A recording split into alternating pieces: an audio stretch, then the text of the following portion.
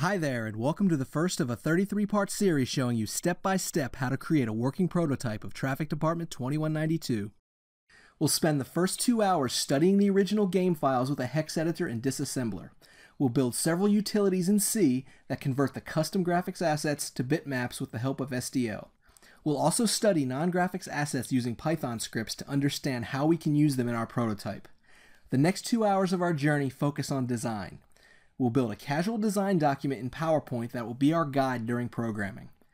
Our final 3 hours has us working in Game Maker Studio, a commercial game engine specializing in 2D applications and is available free from Yo-Yo Games. You will see every line of code that goes into the final product. I make a conscious effort to solve similar problems in different ways, and much of the code you see is first pass. We don't spend time refactoring or building clever abstractions, even though there's plenty of opportunity for it. I always try to explain the code in at least a conceptual or pseudocode level as I type, and my typing is sped up at least double time in order to minimize dead space. You will see mistakes. I'm human and I make plenty of them. We'll see compiler errors, crashes, and many other weird things. I'll prove many times over that cutting and pasting a code block will create bugs. But bugs are a learning opportunity, and I don't shy away from dealing with them.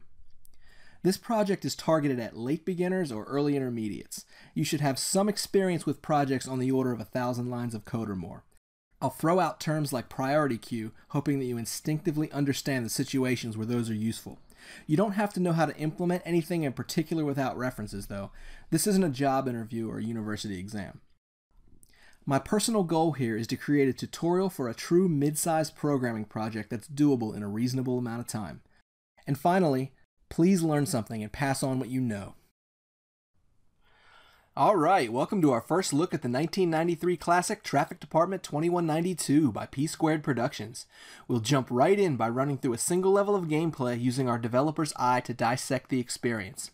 We'll identify core elements of the game, including assets, mechanics, and game flow, in order to build intuition for our upcoming work in asset extraction and prototyping. We'll finish by creating a high-level diagram that will evolve over the course of this series.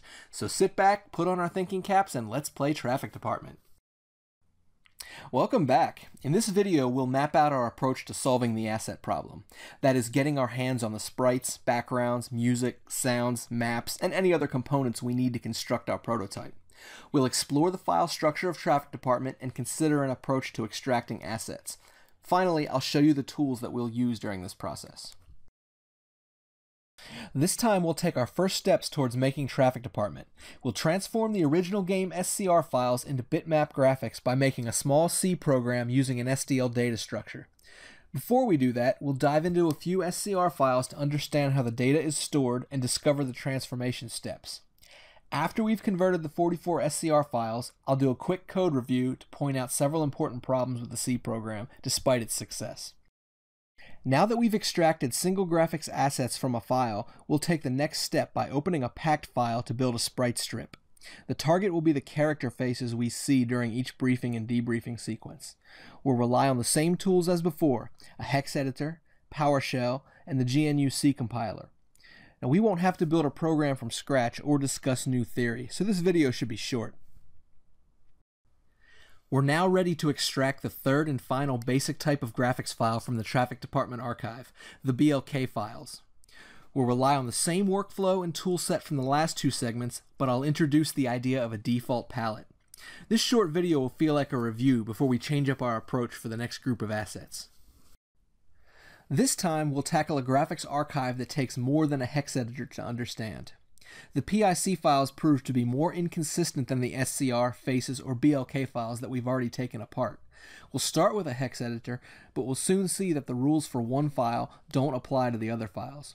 We need to use a disassembler to show us how the game itself handles these files. I'll give a quick primer on disassembly with IDA Pro before we jump into the application binary to find the information we need to build our extraction utility. We've learned 4 different ways that Traffic Department stores images. Now it's time to put that knowledge to use by sprinting through 3 archives in one sitting. The SHP, HEL, and EXP files all use the same storage method as the BLK files. The lesson this time is how to get stuff done. We're down to the last 2 segments involving graphics assets within the Traffic Department archive.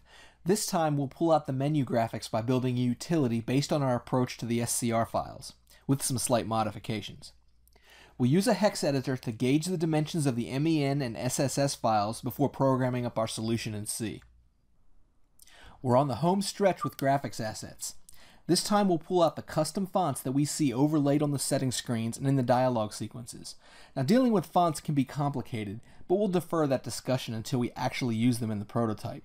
For now, we'll stick to the formula by using a hex editor to estimate the dimensions of the character glyphs and create a C utility to transform them into bitmaps.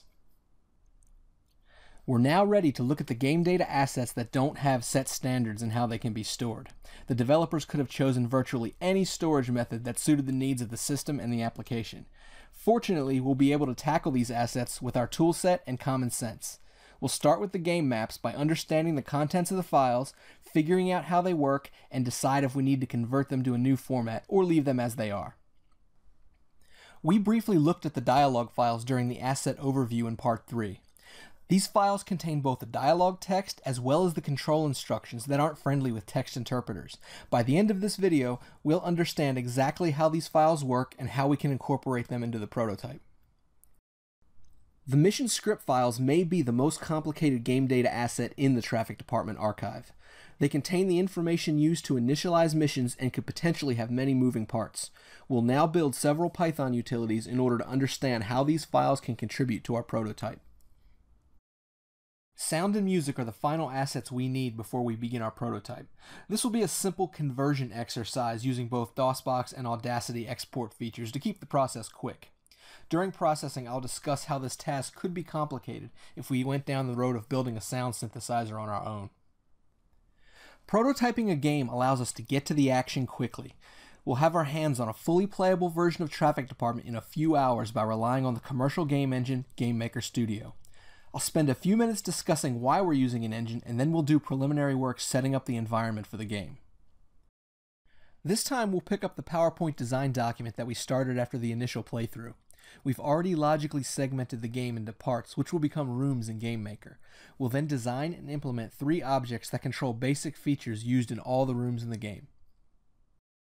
Now we'll revisit the introduction sequence and design an equivalent scene using the GameMaker object model.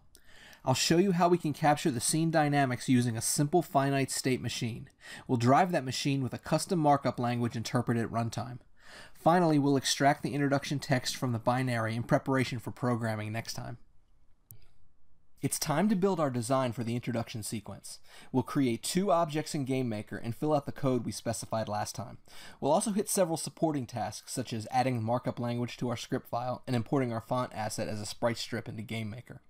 Finally, we'll watch our scene play out as we compare it to the original game.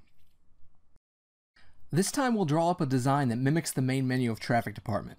We'll spend a few minutes looking at how the original game handles the menu, and then review the graphics assets that we have to work with.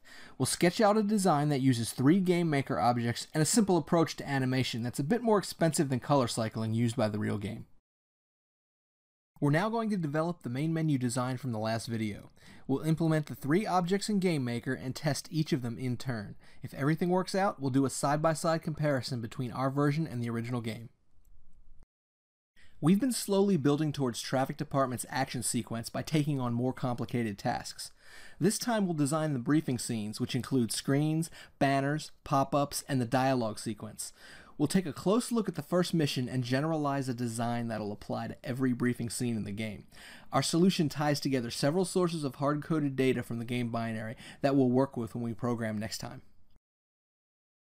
We've designed a solution to mimic the Traffic Department briefings, and now we'll make it happen. We'll import several graphics assets, a new font, dialogue data, and the mission title text, which we'll extract from the original binary. Then we'll create the objects and their interactions in GameMaker. Along the way, we'll have to build code that reads and interprets both our homemade storyboard and the instructions from the dialogue files. If that's not enough, we'll also construct a parser to alter and display the dialogue lines. This is the most brutal programming video in this series. We finally made it to the part that most consider the game, the top-down action sequence. We'll design the gameplay across several arcs, starting with the mission map. Then we'll bring in the ships, their actions and interactions. We'll consider AI control before turning our attention to the user interface and wrap up with mission scripting. This video will cover the entire design and will separate the programming across the next several videos. This time we'll put the game world together by getting the city map drawn on the screen just as it appears in the original game. We'll start by converting our map files from the original binary format to something closer to UTF. Then we'll draw the map to the screen, starting with a slow process using only main memory. We'll close by moving the map to video RAM to boost drawing performance. We need to get the ships into the game world and interacting with the environment. Our first step is to create the player ship, get it moving around and colliding with the barriers that we established in the last video using a collision map. Then we'll add the ability to shoot our weapons. Finally, we'll add some visual effects for when a ship is destroyed. Our ship design today is the prototype for all ships that we'll be adding next time. We have the player ship in the game world, and now we'll bring in computer-controlled ships. We'll have to modify the mission file format in order to read it as text. Then we'll start the AI controller with a passive path-following behavior. Our new headquarters object will load the player, the NPC ships, and their paths. If we have time, we'll add ship damage from weapons. This time we'll get the heads-up display into the game. We'll have to solve several problems, including surface overlays for the minimap and text scrolling for the ticker. This object is the most complicated and highly coupled object we'll create during prototyping. A better design would probably split this up into several child objects. I expect to go through several debug passes to get this right. We have enemy ships moving around the game world, but now we'll make them react to the player and fight back. The A-star algorithm lets opponents deviate from their path, hunt the player, and return to their mission if they disengage. Now that we can see damage effects in the HUD, we'll tweak the game balance to something the player can win. Now that the actors are in place, we'll construct the framework to support missions in Traffic Department. We'll start by extending ship loading to an initialization sequence using data scripts for setting a default mission. The player simply needs to destroy all hostile ships and return to base for debriefing. We'll organize the scripts so that they can be easily extended to cover all missions down the road. Thanks to the code scaffolding that we built last time for the default mission, we can now script mission 1 in about 20 lines. The time-consuming part is discovering exactly what to put in those lines. We'll run through the code and use IDA Pro to help us with mission scripting. It's time to bring the player back to the main menu and close the loop on a single round of gameplay. We'll create a new object that displays the results of the round, including kill count and a performance rating. We'll then repurpose the briefing object to implement the debriefing sequence in just a dozen extra lines of code.